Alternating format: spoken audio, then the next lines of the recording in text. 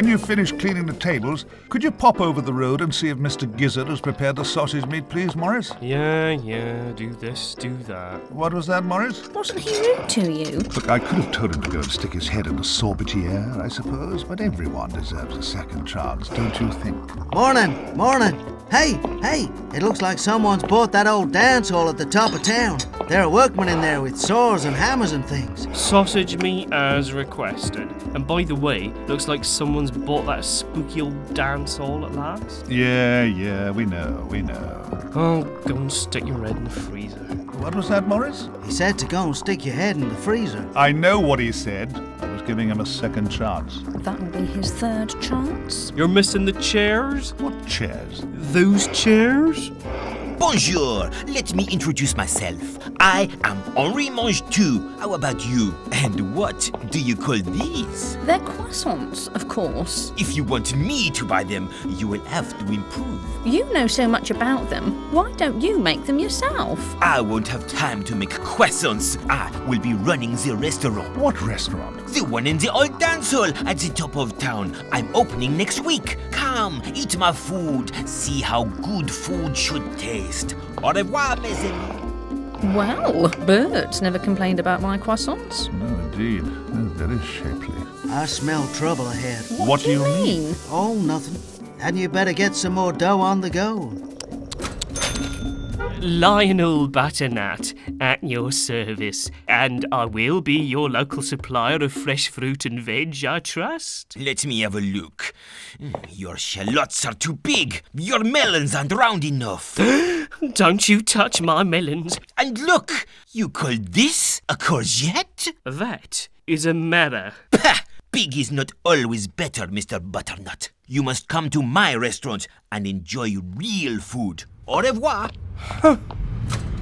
You mark my words, he'll be in here soon enough, criticising everything. I don't know who he thinks he is. I need to see your chipolatas. Let me introduce myself. I'm Roland Gizzard, your friendly butcher. I don't believe we've met before. Do you have chipolatas? Of course we do. Just one moment.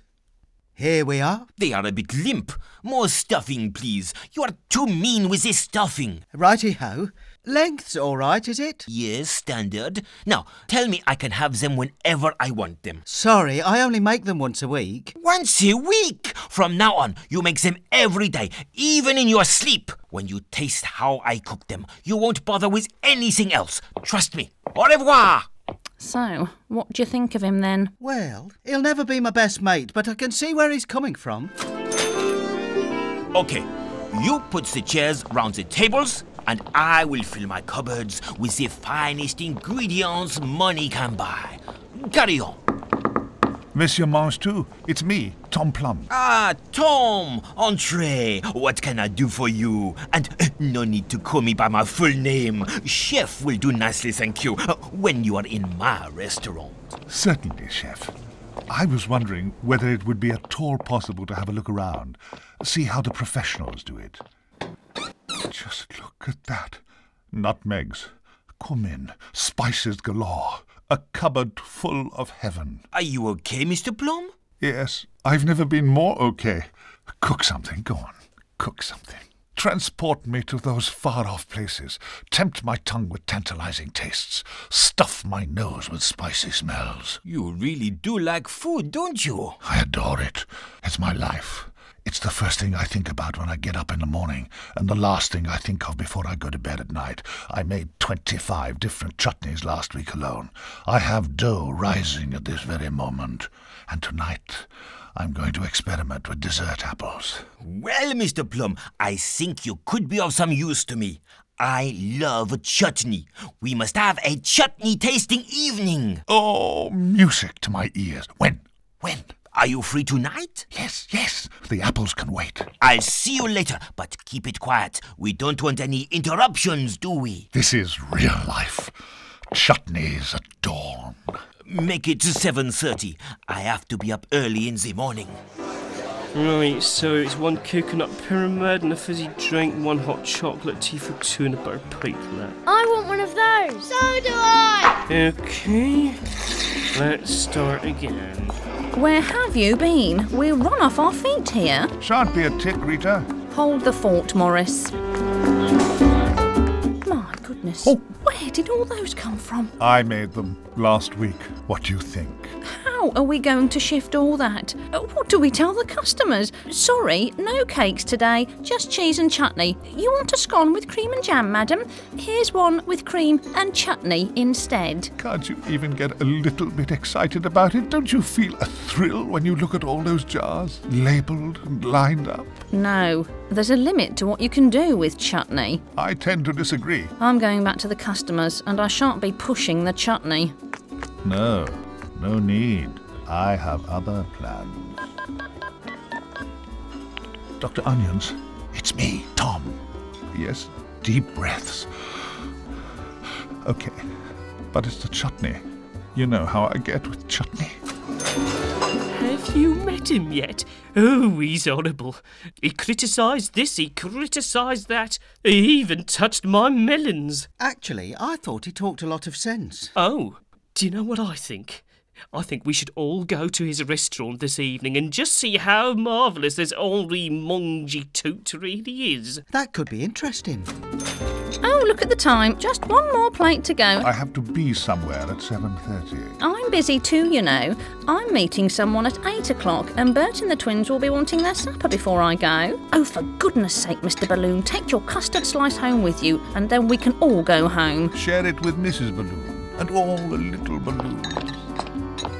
At last. Catch, Morris. That'll come out of your wages, Morris. I'll tidy up. You get off home. All right, well, thanks. We'll see you tomorrow then. Oh, I haven't quite finished cleaning out the food processor. Fish mousse. Not to worry. I'll enjoy that. Will you? Oh, yes. Ugh. Now, where's that food processor? I'm here, Chef, and I've got the chutney. Prepare to be impressed. Come in, Tom. Remove all the lids. Find yourself a spoon and let's get stuck in. I have prepared wonderful things to taste with the chutneys. Oh, Chef, this is perfection. Paradise on a trestle table. I brought my camcorder so that I could remember it forever. Come on, Rita. We've been waiting for you. It couldn't be helped, I'm afraid. We had a little bit of a catastrophe at home with the croissants. So what happened? You don't want to know, but I think I've got a winner in my bag. I shall produce it at the appropriate moment, and then we'll see what he's got to say. Have you seen him yet? No, we've been waiting for you. Now, come on. I hope we're not interrupting anything, but we just happened to be passing by and heard all the laughing. Ah, yes. Come in. We're tasting chutney. Have you met Tom's chutney? Rita, chutney, Rita. Oh, yes, I'm familiar with Tom's chutney, all right? It's fantastic. Try it. There's a chutney to suit everything. Amazing. Very impressive. Rita, what do you think? I don't see any cheese. So, Chef, what do you think of your new home and your new friends? Well, let me see. Ah, but wait, just look at this. What do you think of this? If you ask me, you can't beat a good scone, topped with homemade jam and clotted cream. Oh, don't get me started. The scone is too dense. The jam is too sharp. And the cream, pah, too rich. I must interrupt here and disagree. A scone is about as good as you can get. A scone you can have at any time of the day. With chutney, the opportunities are few and far between. You simply must have it with cheese. There is such a thing as a cheese scone, Rita. You could have chutney with a cheese scone. Brilliant! We will have a cheese scone evening next week. Same time, same place. Well, I thoroughly enjoyed that. Teacher's pet. Not a bit of it. You either care what you eat or you don't care what you eat. And now I'm off to relive the whole evening on video, and then I shall practice my quenelles. Swat. Oh, you're just cheesed off because Chef didn't say anything about your croissant. Why is everything food with you? Now you're exaggerating. You get off home, and I'll see you in the morning, when you might be a little less lemon-lipped. There you go again with the food. Off you go, or you'll have eyes like rissoles in the snow tomorrow. I've had enough. Good night. Ah, alone at last. Time to experience the whole sumptuous evening again. Roll VT. I hope we're not interrupting anything, but we just happened to be passing by and heard all the laughing. Ah, yes, come in. We're tasting chutney. Have you met Thomas Chutney? Oh, Rita! I wanted chutney! Chutney! Chutney! I must call Dr. Onions for a chat, and then I'll experiment with dessert apples.